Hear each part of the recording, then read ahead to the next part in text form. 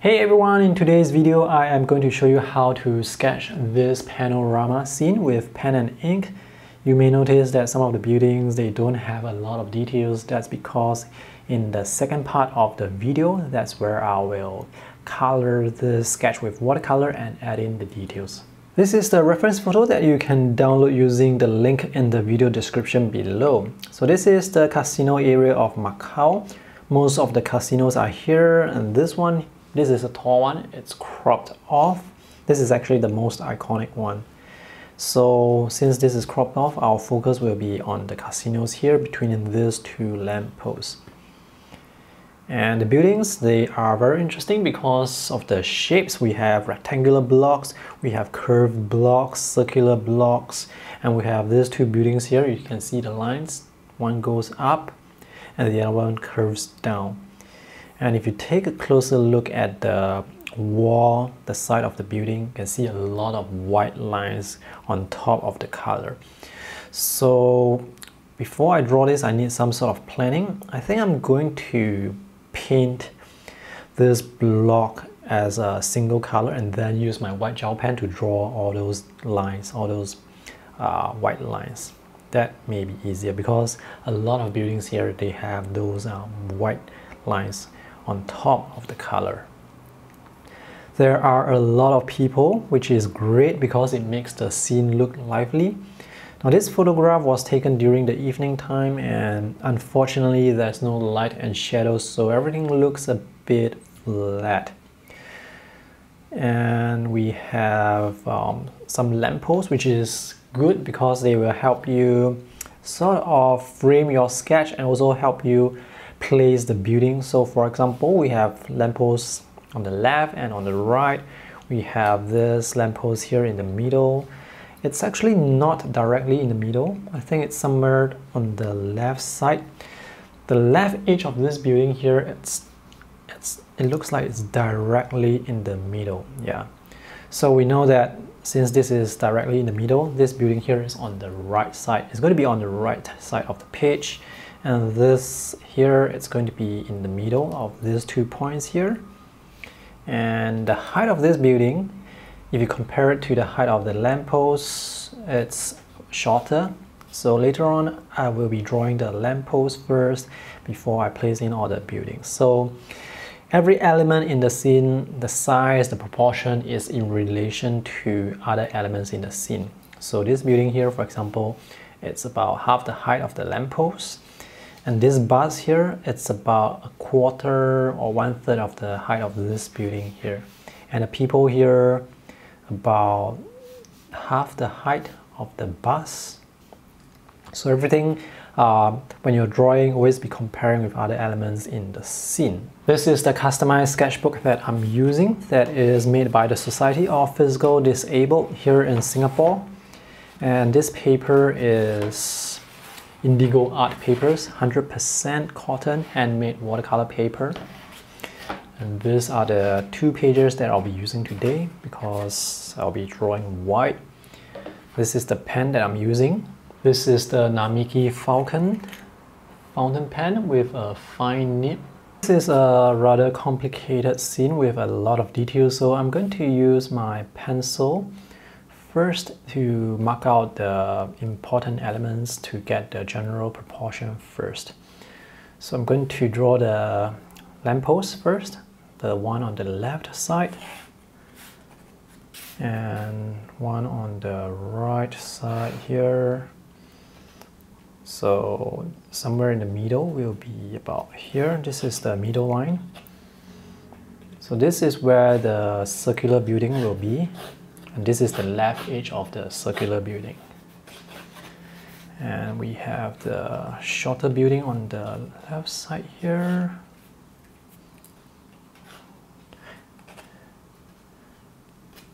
So basically just mark out the general shapes. So this is the left edge of the shorter building, the one with the curved roof here. And I think I need to perhaps draw this a bit bigger, because once I draw this, I realize that by comparison, this should be a bit bigger. because the gap between these two buildings, it's not that big, it's a bit smaller. The gap of these two buildings, between these two buildings, is actually about slightly smaller than the width of this building here. And we have another building here. The line comes up here, comes on like this, and this building here comes down like this. And the lamppost will be about here. So this part here, from what I can see, it sort of stops right here. I think it, yep. So you can use this stage, use the pencil to mark out the general shapes, so that later on when you ink it, when you draw with pen and ink, it's easier. You can of course start with pen and ink, doesn't matter whether you start with pencil or pen and ink, just that with pen and ink you have to be a bit more cautious about the proportion and the shapes. So this is the trees, we have the buses here. And okay, from what I can see, it seems like this lamppost is a bit further on the, I mean right now I've drawn it too far on the left side, it should be closer here. Right, it should be closer here, and we have this casino here. I think this casino is the Grand Lisboa. And we have all the cars here. So for the cars, let me just draw this horizon line to represent the road that the cars are on. Okay, so we have some bus stops right here. And all the people will be standing here. And this area here, this area right in front is actually a circular area, so there's some curve to it. And then when it goes to the right edge, it curves back in, because this is a circular road. There is one bus here that overlaps the building behind. Now in the reference photo, this bus is shaped like a square, but I'm going to use my artistic license to show more of the side of the bus, because if it's just a square, it's difficult to tell that it's a bus. Okay, so I think that's it, and now we can start drawing with pen and ink. Let's start by drawing from the left to the right. So I'm going to draw this building here, the one that is not the circular one. And then we have this shape here, this round, this curved shape, which is really interesting. And then we have this line that goes straight up before it curves. And yeah, I think this is basically the shape here, and we'll add the details later on. So now let's draw the lamppost here. Now the lamppost is going to start further below compared to the bottom of the building. In fact, I can draw the line of the building here. This line is tilted upwards because of the vanishing point. So this is the lamppost that goes all the way to the up, sorry. And should stop here, comes down here. So we'll add the details later on. Again, let's draw the trees here. And we have another lamppost here. So for this lamppost, it's about the top of the lamppost is in between these 2 points here. So it's going to start here, and then it goes down like this. So I want to draw some details for the lamppost. Then it goes down like this. Goes down in front of the trees behind. And then we have the building here. This is curved up like this, and then it goes down. We have the trees in front of the building, and then this looks like a horizontal line that goes across. And this side of the building, the Casino Lisboa, it goes up like this and goes to the right side here. Now later on I will be using the opaque marker to write the name of this building.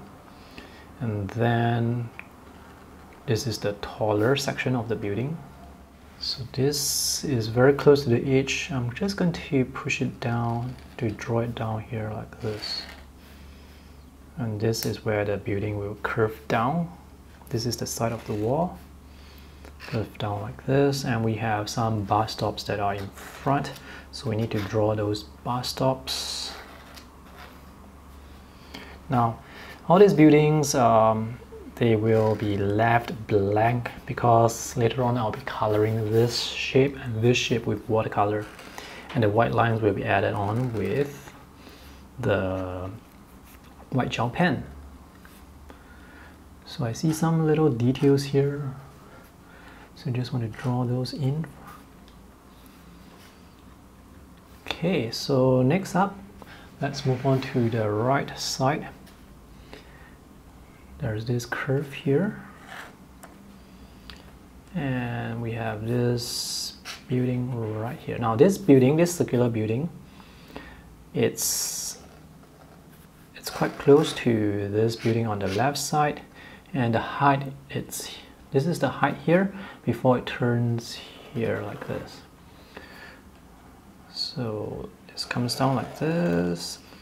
So notice I didn't really draw on top of the pencil lines. Those pencil lines are there just as some sort of help, a guide for reference purposes. So this is the top of this circular building. So the front of the building here, there are some structures here, so I want to draw them as well. These structures are behind the bus stop. There's one bus stop that starts here and then goes across. Now some of the bus stops, they are a bit difficult for me to see because of the reference photo. If I'm drawing on location, there's no way for me to zoom in, but with a reference photo I can actually zoom in to see the details. So that's what I'm going to do. I'm going to zoom in. And then we have this, and next we are going to draw this building on the side. That building, the height is here. It will come down here, this, and then it will go horizontally to about the halfway point before it curves up, and the height of this building, it's here. It aligns with this point here, and then I can draw it down like this. Now notice as I am drawing, I am taking into consideration other elements in the scene. Like for example, this point here should be higher. It aligns to this point here, and then it curves down like this before it comes down like this. And this point here will come here to this point before it comes down. And this building here will go up. This point here, it's higher than this point. So each time I draw, I am comparing with other elements that are already in the scene. So this curve should be more curved. Okay, so we can continue drawing the bus stops. There is another lamppost here. So let's draw that. Goes all the way down. And this lamppost seems to be behind a bus that is here. And this bus, this left edge of the bus is to the left side of this line here. So I'm using that as a comparison too. This is the back of the bus, and then the front of the bus. And this is the other bus that I was talking about, the one that is just a square. You can definitely draw exactly what you see using the reference photo, but then it's just going to look like a square. But if you turn the bus around so that you can see the side of the bus, it's going to be more obvious that this is a bus. And also on the side you can see more details. You can see the wheels. When you see the wheels, you will know that instantly this is some sort of vehicle. Now in the photograph, this lamppost here, it's very close above the line, or almost overlapping this building here. It's almost directly above this line here. But if you're going to draw it like that, it's not going to be clear. It's not going to make the building clear. So I want to move the lamppost to the side slightly. I'm going to move it here. The base is going to start here. I'm using the bus that I have drawn to place the base of the lamppost. And then I'm going to draw this all the way up like this. And then it comes down again. So by placing the lamppost away from the building, now we can clearly see the separation. If I draw this lamppost on top of the building, it's going to be a bit confusing. And then we can draw the trees behind the lamppost, but in front of this casino. Next, we shall draw the bus. So I have this shelter, this line here. This is actually the shelter of the bus stop. There is a signboard here. I can see that there's a signboard here that starts, the height of the signboard is here. And there's another signboard here, a bit lower. It's a small circular signboard. And this bus stop, I'm going to draw the height of this bus stop. Now this height, from what I can see, it's about the height of this building. So this height here that I just drew, this is about the height of this building. So I'm using that building that I have drawn to get the height. These are the stands for that bus stop. There are people there, so let me just draw one first, just to get the proportion. So this person is standing here right at the bus stop. So this is the height of the person. I'm going to add more people later on, but I just want to place one person there first just to get the height. And this is the platform that they are standing. And this platform will go all the way to the left side and stop right here. It will stop here, just below this building here. So the more you measure, the more you take into consideration other elements in your scene, the more accurate your sketch is going to be. So this platform, it's going to curve down like this because this is a circular road. And there is some thickness to the platform. So I have this signboard that comes here. So I think I placed the signboard at the wrong position. Did I? Or maybe this platform should go further to the left side. Maybe it should. Okay, so there is another platform that is behind. And this platform, it's here, it shall come here, like this. And for this platform, this is where that sign will be. And this is where the bus will be. I'm going to draw a wheel here. I'm going to draw this line and draw another wheel here. And this is the front of the bus. This is the back of the bus. The back of the bus, it's longer compared to the front of the bus. You can use the wheels to find out where you are. This is the front and the windows.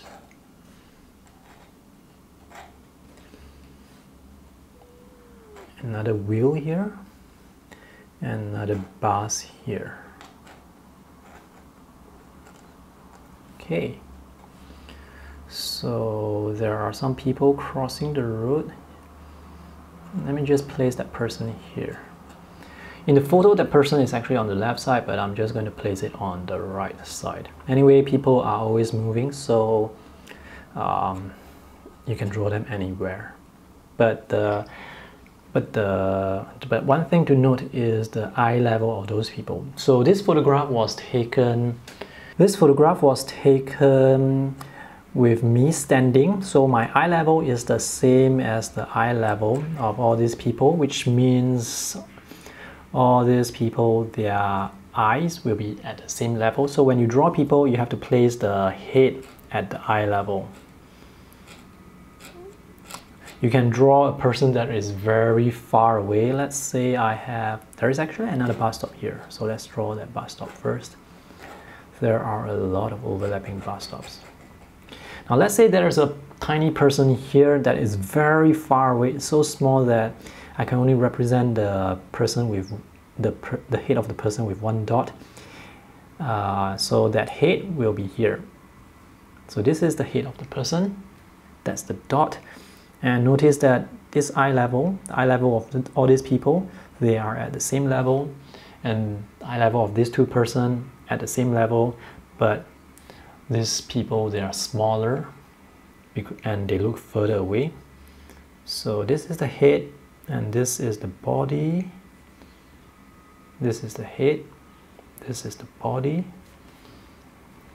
You have to place the head at the eye level. If you place the head here, obviously it's going to look off. If you place the head here, for example, which is slightly higher, it's also going to look a bit off.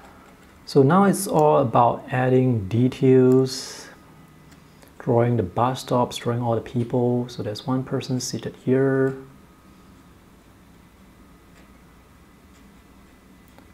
Drawing details, it's the fun part, but it's also the tedious part. These are the signboards at the bus stop. Most of the details are actually in front here at the bus stop. So now for this part of the video, I'm just going to fast forward it.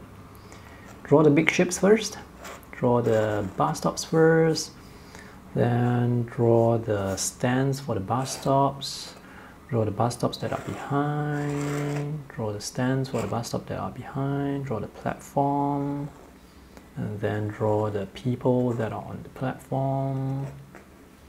So it's very time consuming, but once you see your sketch come to life, it's going to be very satisfying to see all those little details, people standing around, sitting around waiting for their buses.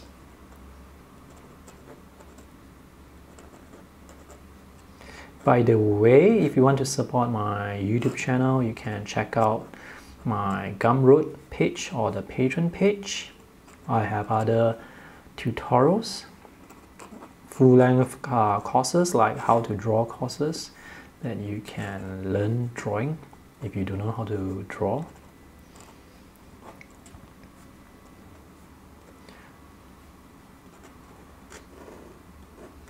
For these buildings in the far background, you don't need a lot of details. So for the windows, I'm just going to represent them with little dots because you cannot really see the windows. You can just see the impression of the windows.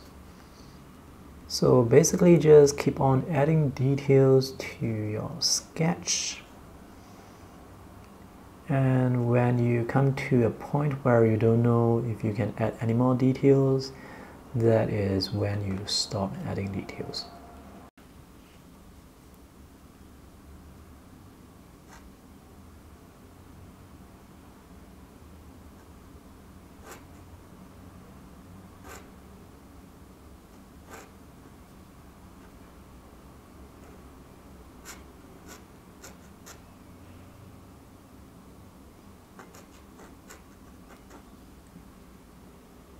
The more time you spend observing, the more accurate your sketch will be. When you're drawing, think about the lines, think about the angles for those lines. This sketch is almost complete. I just need to round off the root. So this will come here, and then curves here. The curve is quite tight. I think I drew a bit too rounded. The curve is actually quite tight. So I made a mistake there, and then it should curve down like this. So this sketch is almost complete. I just need to look around the sketch to see if I've left out any areas where I need details. Wow, can you hear the pen nib scratching the surface? Now there is this sidewalk here, and there are some people, so I'm going to draw those people with just dots like this. All right, there is this bus here. This is a bus. This is the wheel, and more dots here to represent the people. Now these dots, they are at the same eye level as all the other people in the scene. There's another little detail here that I almost forgot. So you do have to look around your sketch to see if you have left out anything. So this is the completed sketch. Let me zoom in to let you see the details. So in the next tutorial, I will be coloring this sketch with watercolor. And that video is going to be a limited color palette video. So see all these people here, they really add life to the scene. So don't be afraid of drawing people. You don't have to draw like them really detailed. You just have to use shapes to represent those people.